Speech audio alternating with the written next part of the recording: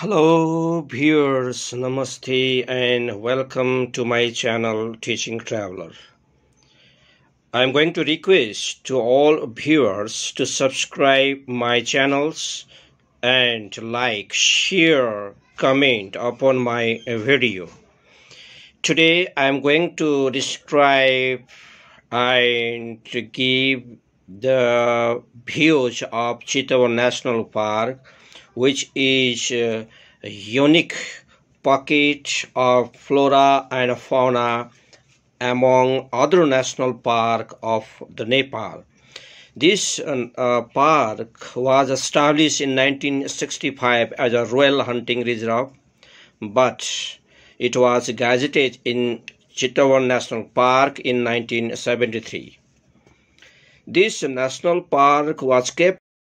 This is the scientifically managed National Park of Nepal, which was kept in an old heritage site in 1984. This national park covers 932 square kilometers, and a climatic condition is subtropical in Tarai. This national park possesses the Churia Hills, Oxbow Lakes, and floodplains of the Rapti rivers and the Narayani rivers.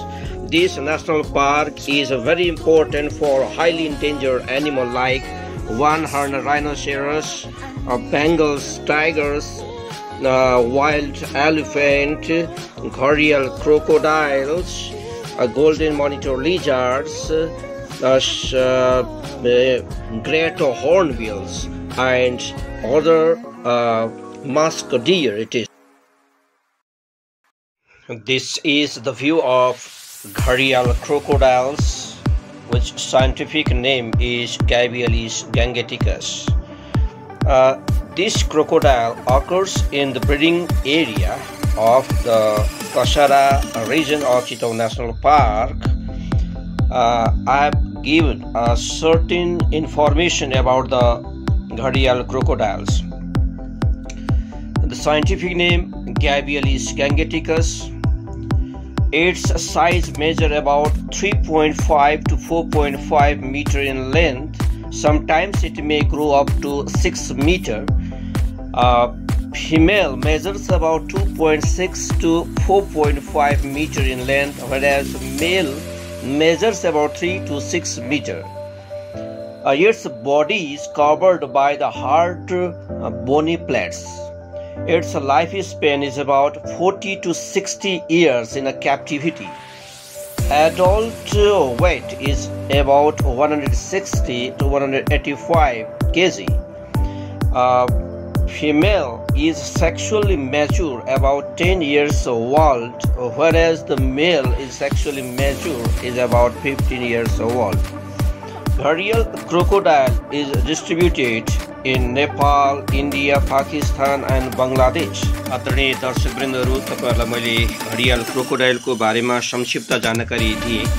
घडियाल crocodiles अहिले विश्वमै लोप अवस्थामा पुगेको छ। यसको population ज्यादै न्यून भएको पाइन्छ र यो नेपालमा पनि लोप हुने अवस्थामा पुगेकोले सौरामा र बर्दिया राष्ट्रिय निकुञ्जमा यसलाई चाहिँ आर्टिफिशियल ब्रिडिङ गरेर छोडिन्छ भने मार्स मगर क्रोकोडाइल यहाँ मैले चित्रमा देखाइरहेको छु। यो मार्स मगर क्रोकोडाइल हो। घडियाल क्रोकोडाइल र यो मार्स मगर क्रोकोडाइलमा के चाहिँ फरक हुन्छ त भनेर तपाईहरुलाई चाहिँ उत्सुकता लाग्न सक्छ।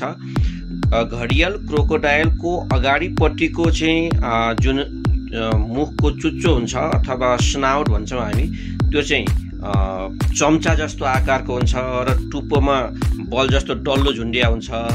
तर मार्स मगर क्रोकोडाइलको चाहिँ मुख चाहिँ लगभग ट्रायंगल जस्तो आकारको हुन्छ र त्यति लामो खालको स्नाउट चाहिँ हुँदैन।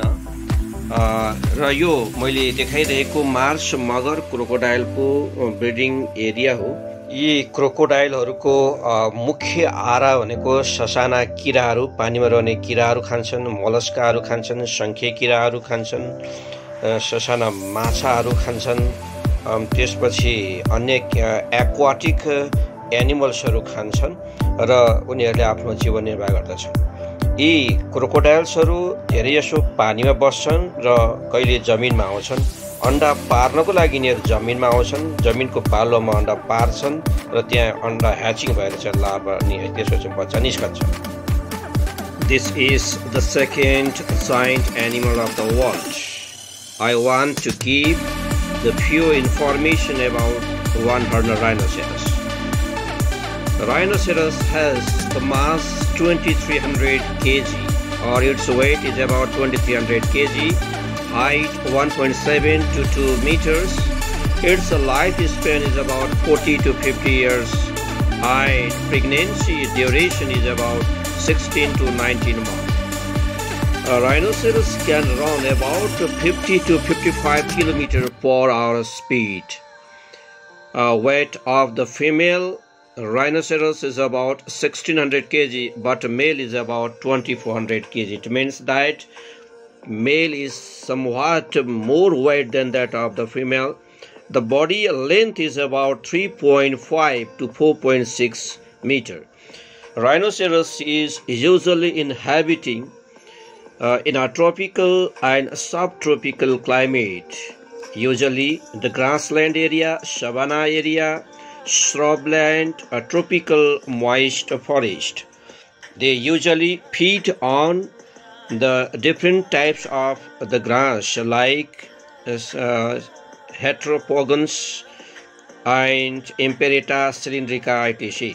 They also feed on the leafy plant from the trees. आदरणीय दर्शक वृन्दहरू, आज म तपाईहरुलाई चितवन राष्ट्रिय निकुञ्ज मा लगिरहेको छु। विशेषतया आज म तपाईहरुलाई दुईवटा कुराहरु, एउटा घडियाल क्रोकोडाइल र एक सिङे गैंडाको बारेमा तपाईहरुलाई जानकारी गराउन खोजिरहेको छु। चितवन राष्ट्रिय निकुञ्जको एउटा गहना, समग्र नेपालको एउटा गहना भन्नुपर्छ एक सिङे गैंडा। तपाईहरु दृश्यमा देख्न सक्नुहुन्छ एक सिङे गैंडा जुन घाँसे मैदानमा चलिरहेको छ।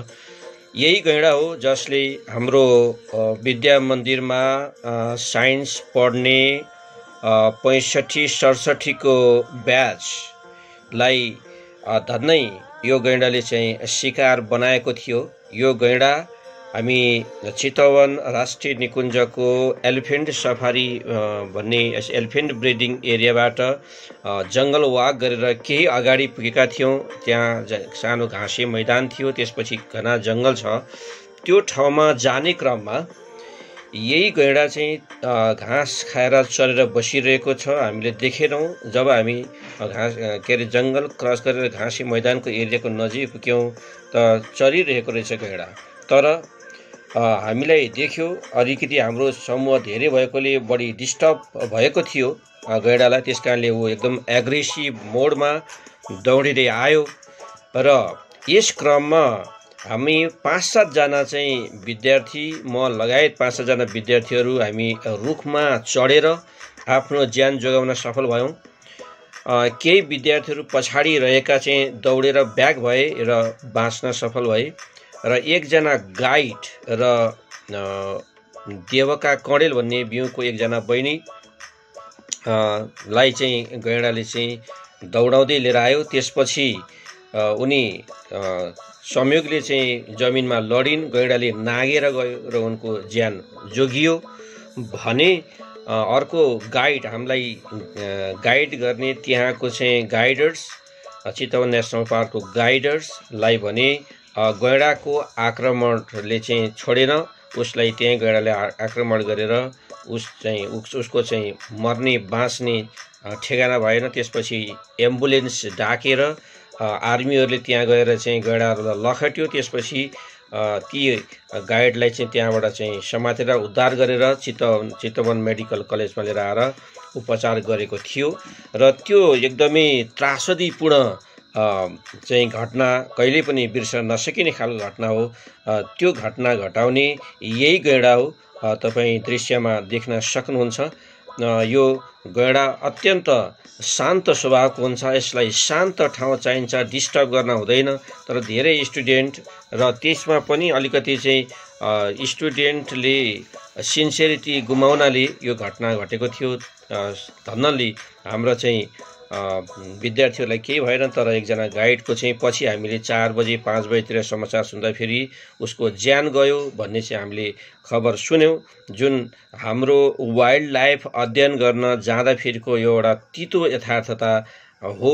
तपाईहरुलाई यो एउटा चाहिँ वाइल्ड लाइफको बारेमा पनि जानकारी होस्, गैंडाको बारेमा पनि जानकारी होस् र त्यो घटनाक्रमलाई पनि मैले तपाईहरुलाई सम्झाउन खोजे। तपाई देख्न सक्नुहुन्छ यो गैंडा पछि आर्मीहरु आइसकेपछि यो भागेको अवस्था हो।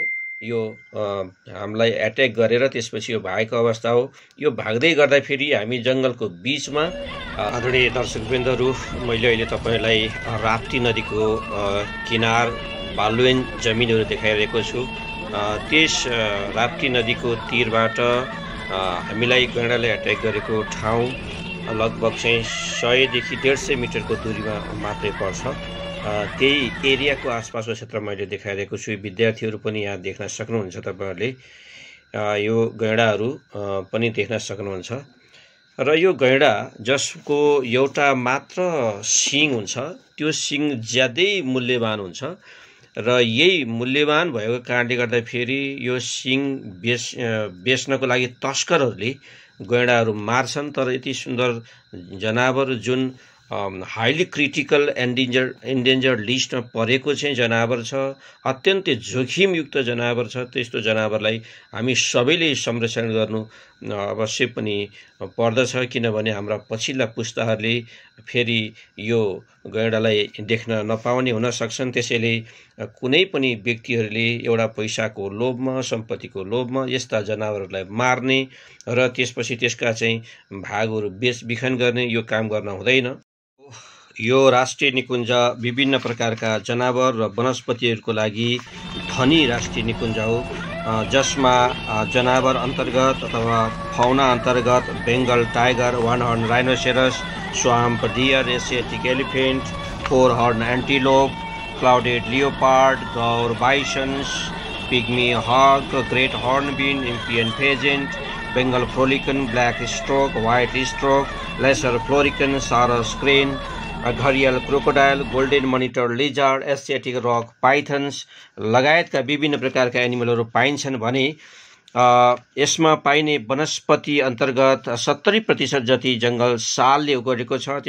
त्यस्तै यहाँ पाइने अन्य वनस्पतिहरूमा चीर पाइन, रिभराइन फरेस्ट अन्तर्गत चाहिँ खयर, सिसौ, सिमल, त्यस्तै घाँसे मैदानतर्फ चाहिँ विशेष गरेर हात्तीले खाने घाँस भन्ने बुझिन्छ, स्याकरम हेट्रोपोगनहरू, थ्याच ग्रास अथवा एम्पेरेटा सिलिन्ड्रिका जसलाई हामीले नेपालीमा सिरु पनि भनिन्छ। दर्शक वृन्दहरू, तपाईँ दृश्यमा देख्न सक्नुहुन्छ यहाँ एउटा भाले र एउटा पोथी गैंडाहरू दौडिरहेका छन्, पानीमा दौडिरहेका छन्। यो ब्रिडिङ सिजनको बेलामा यस्तै हुने गर्दछ र यसरी राप्ती नदीको तीरमा भाले गैंडा र पोथी गैंडाहरूको ब्रिडिङको गतिविधिहरू तपाईहरुले दृश्यमा देख्न सक्नुहुनेछ।